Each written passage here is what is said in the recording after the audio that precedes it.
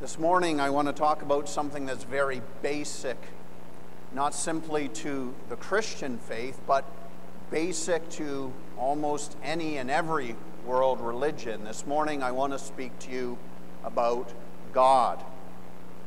I recognize that people use the term God in a variety of ways.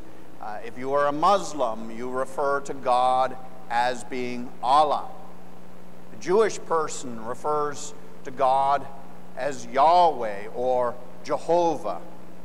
And while Christians affirm that God's name is Yahweh, we also affirm that the God of the Bible is triune. That is to say that God is Father, Son, and Holy Spirit. In our day, there are a number of persons, probably you know some of them, who use the term God rather flippantly or lightly. And this is captured in the popular acronym OMG. There are also persons who employ the term God in a vulgar way, including God in their repertoire of profane phrases. Dear friends, the term God is not an empty cipher. It's not an empty cipher to be thrown about without any thought about what the term means. To know God rightly and to speak of Him accurately is of paramount importance. A.W. Tozer, in his well-known book, The Knowledge of the Holy, begins his book with this quote: "What comes to our mind when we think about God is the most important thing about us." What comes to your mind when you think about God is the most important thing about you.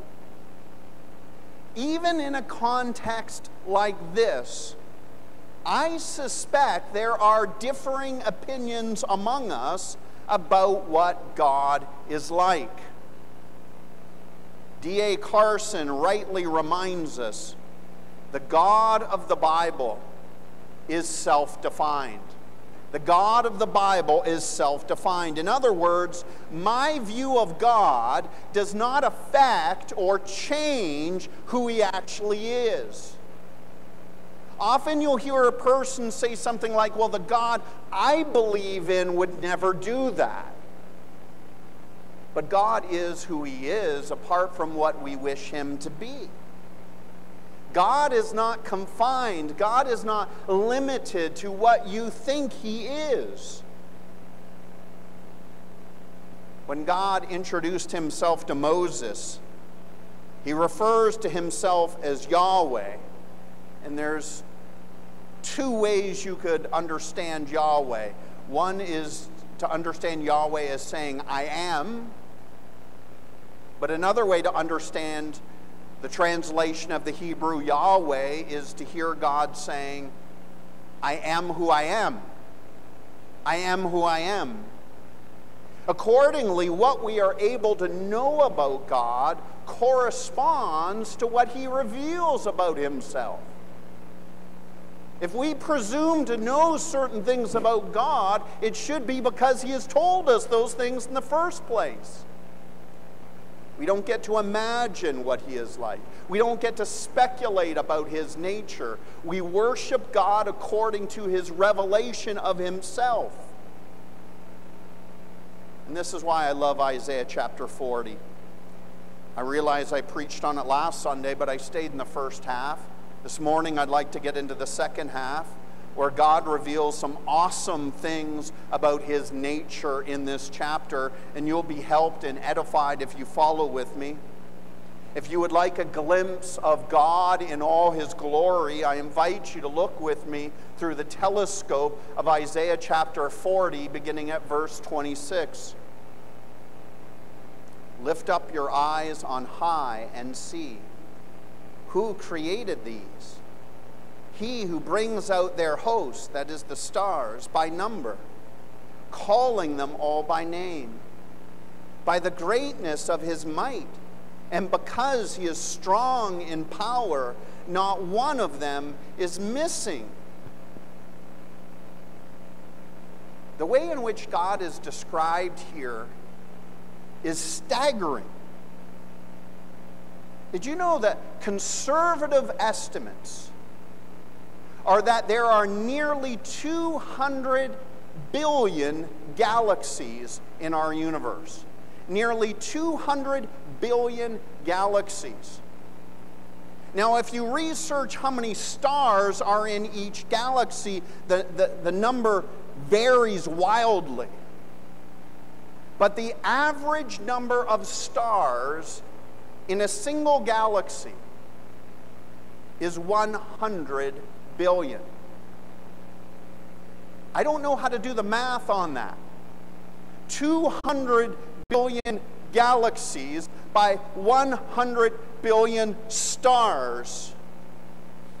And the Word of God says that God calls each of these stars by name. And not one of these stars is missing. Every one of the 200 billion times 100 billion is accounted for. There's a great quote about Albert Einstein.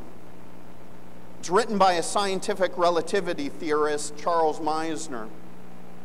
Meisner says, "I do see the design of the universe as essentially a religious question. That is, one should have some kind of respect and awe for the whole business. It is very magnificent and should not be taken for granted.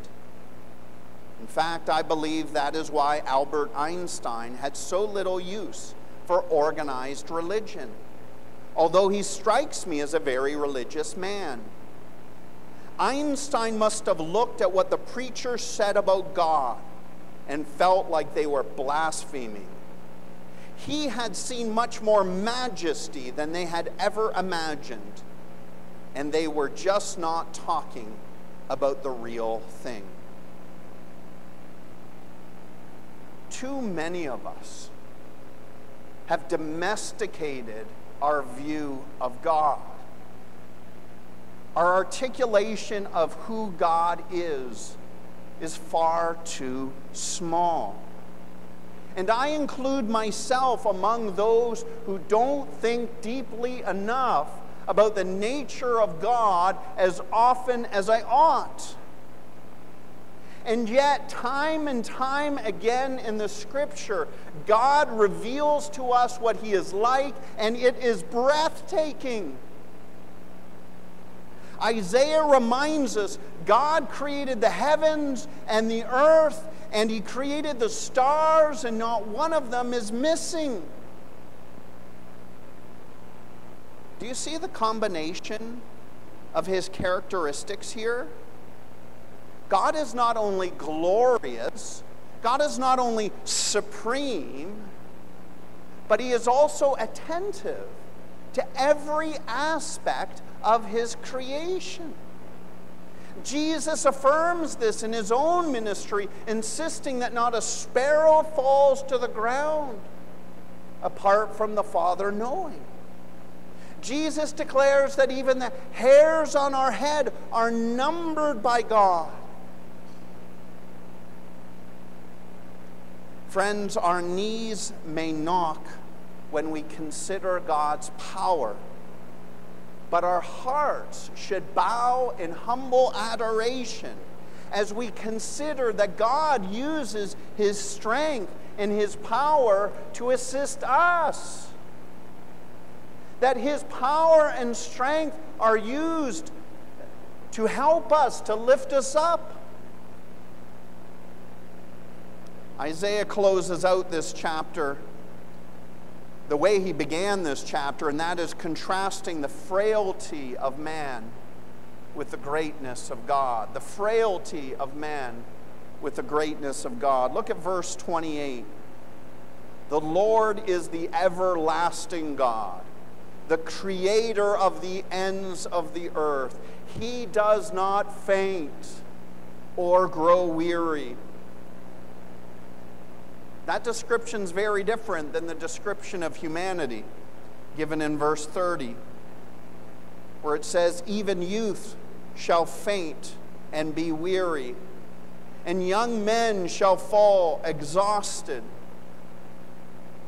Ray Ortlund Jr.'s commentary on this says, human strength at its best will inevitably fail. You see, it's not enough that Isaiah said that human beings break down and get tired or weary, that he's picturing the strongest among humanity. All of humanity, every last one of us will grow tired. We will faint. We will fall down. So let me ask you this morning,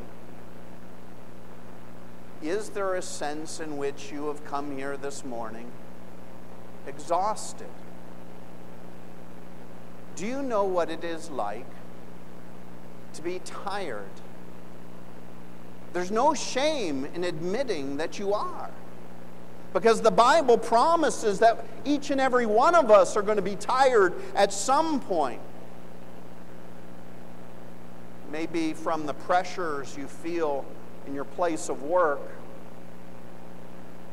Maybe it's pressure you feel within your own home. Pressure from the people you live with. It may be from the burdens you carry in your personal relationships, or the burdens you carry for those whom you love deeply. You may be tired simply because you're aware of the expectations that others have placed on you. You may be tired because of the expectations that you've placed upon yourself. Some of you, perhaps many of you, have come here this morning wearied and exhausted by your personal circumstances. And I want you to know that it's normal. It's natural to feel worn out by hardship. And yet here's the good news from Scripture. Though the Christian will grow tired, though the Christian will faint and fall down, the Christian need not languish in this condition indefinitely. We don't have to stay tired. We don't have to stay low, as it were. Because we have gathered here this morning to call upon the one for whom nothing is too difficult. This is the everlasting God. We have come to worship a God who does not faint. We have come to worship a God who does not get weary or tired. But look at verse 29. We gather not simply before a God who has power. That would be enough to cause our worship. We don't simply gather before a God who has power. We gather before a God who gives power. He gives power to the faint. He gives to him who has no might. He increases strength.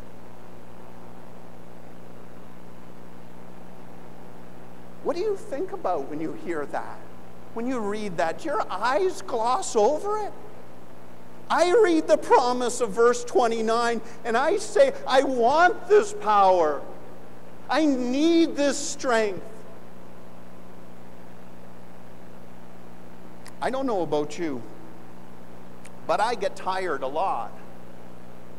And I don't mean in a physical sense. Physically, I feel pretty good. Physically, I don't get tired that often. When I say that I get tired a lot, I mean that I have a tired spirit.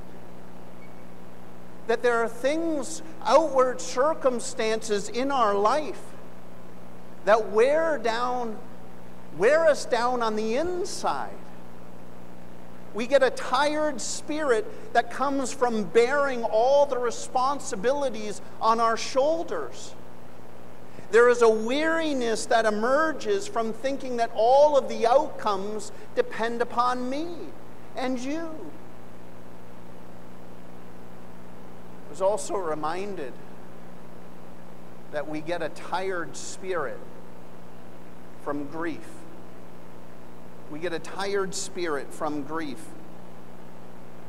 Just yesterday, I learned that one of my best friends in the world died. She was also a colleague. She was my administrative assistant for the 8 years I was in Toronto. Heather Carver was always a healthy, happy person. She was a strength and a joy to be around. I was feeling pretty good, feeling physically strong, but you hear the word of a good friend dying, and your spirit grows tired. And I know, you know what this is like. To physically feel fine, and yet within you is a very tired spirit, because you're grieving. Something's missing. Someone's missing. Isaiah promises this. He says you will faint. You will wear down. You will grow weary. Because of our natural limitations, even the best of us will be exhausted, even if it's only on the inside. And I'm reminded this morning, and I preach this to myself because I need it. Verse 29 is the best news. God gives power to the faint. To him who has no might, he increases strength. We can do all the right things, eat all the right foods, do all the right exercises, but what are you going to do when things beyond your control hit you? When a loved one leaves or a loved one dies, where are you going to turn? Where's your strength going to come from? I look to the eyes and ask, where will my help come from? My help comes from the Lord, maker of heaven and earth. He gives power to the faint, and to him who has no might, he increases strength. How do we get this? Is this magic? Is it automatic? How do we get this strength that's being offered here? Isaiah gives us the answer. He says, they who wait for the Lord shall renew their strength. They shall mount up with wings like eagles. They shall run and not be weary. They shall walk and not faint. Notice what it's not saying. It's not saying those who dig down deep, those who just pull themselves together. No, it says those who wait for the Lord. And the Hebrew word for wait implies activity. The Hebrew word for wait implies anticipation. So it's by faith, with a posture of readiness, we're on the lookout, as it were, for God's assistance. With joyful expectation, we pray for God's strength. We pray, we call out to him for his deliverance, for his assistance. It's hard for some of us to imagine what's being promised here. Mount up with wings of eagles? Some of us just want to be able to get out of bed in the morning. You don't even have to give me eagle's wings, Lord. Just get me out of bed. Help me to be kind to people and not be melancholy or miserable. Maybe our view of God is too small. Maybe we've domesticated our view of God. And perhaps we need reminding that we have gathered before a God who is infinite.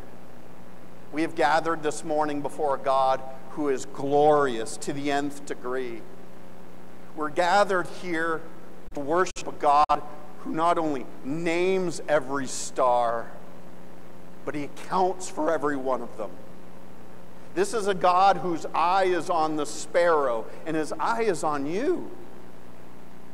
His eye is on me. We have gathered to worship the everlasting God, and our God who does not faint will be able to keep you from fainting. And don't worry, even if you faint, even if you fall down, God offers His strength. He promises His might to get you back up on your feet again. And so you need not pull yourself up by the bootstraps. The strength you require is not your own. The strength you need and I need comes from God. And it comes from God alone. I urge you, the most important thing you can do is wait upon the Lord Jesus Christ in joyful expectation, anticipating answered prayer. Wait upon the Lord. Call out to Him. Lean on His strength. The everlasting God promises. He promises to help you. All you must do is ask for help. Amen.